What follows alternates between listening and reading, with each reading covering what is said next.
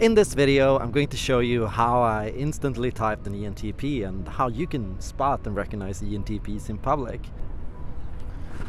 Sorry, could I ask you a quick question? Yeah. So first of all, I'm just curious, are you here visiting or do you live in France? I'm here visiting. I visited some work colleagues from 1 year ago.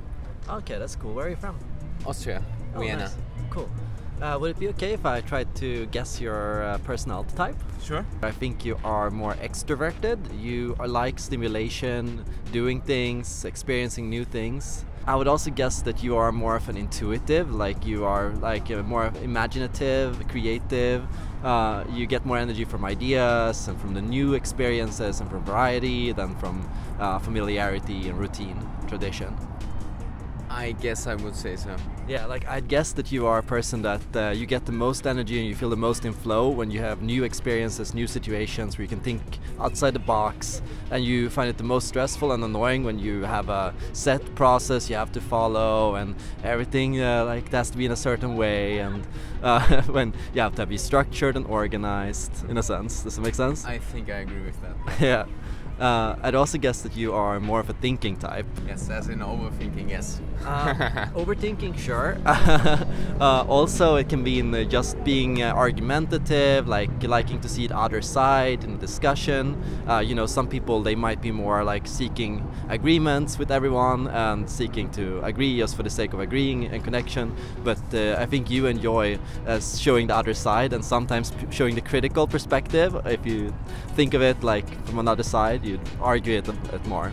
Disagree with everyone, yes. Yeah. And the last one I'd guess is that you are more of a perceiving type. Perceiving types, they are more go with the flow. They don't like necessarily to have a plan for things. For the most part, they prefer when they can wing it and improvise and adapt in the situation. Does that make sense? Improvise, yeah. Yes. Yeah. I would agree with that. Cool. So that will make you the ENTP personality type. Have you ever done a Myers-Briggs personality test? I haven't done yet, and I don't remember which was my exact type. So after the conversation, we decided to look up his results on his phone. Turns out he was an ENTP debater on the 16 personalities with a strong result for extroversion, intuition, thinking and perceiving. So how did I know?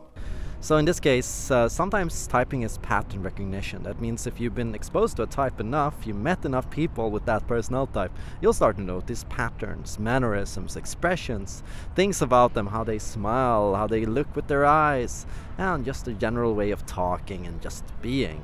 And in this case, I immediately recognized this guy as an ENTP on the street, and I just had to go up and ask him, you know, are you an ENTP?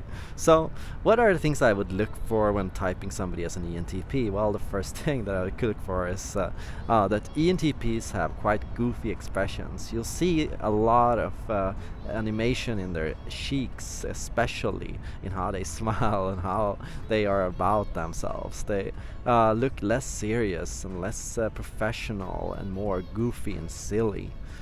At the same time, ENTPs can have a thoughtful expression, especially in their chins. You can notice that they can sometimes push out more towards a more thoughtful, critical, I don't know if that's true or not, and we'll see. I disagree with that. You know, you can tell when they disagree with something because they start to smile in their lower regions on their chin. Another part you can look for is their hand gestures.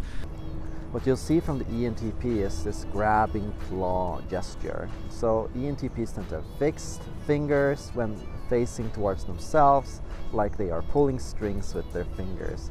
Their hand gestures are otherwise fluid. It's more that their fingers and how they are with their fingers are more firm.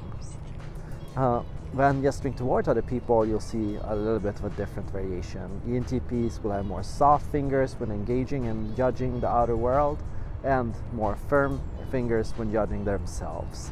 They are firm on how they see themselves, and they are more fluid in how they engage with other people. Their wrist movements are a bit more choppy. They're exemplifying, they're more organized, more composed when gesturing towards others, and more fluid and more floating and more throwing ideas around when gesturing towards themselves. So which personality type do you find the most easy to spot, and Have you ever instantly recognized somebody was a certain personality type? And what did they say? The truth is, facial expressions can lead you wrong. Maybe you are only half right, or perhaps you missed something, or perhaps it was you're just thrown off by a certain facial feature. Body language is different from physical facial features. It's not about how large the eyes are, how big the nose is. It's about just how they smile and how they look. Their muscles rather than their physical features. So if somebody tells you that, no, I'm not this type and I don't relate at all and I'm totally an ISFJ and I relate 100% to that, yeah, I think you should listen to them and you should take that seriously and just adjust your colleagues. That means, you know, you can use body language to type people, but always be open to compromise and always check if you're right and readjust your maths if you get things wrong. That's all for today. Thank you so much for watching and see you all in the next video.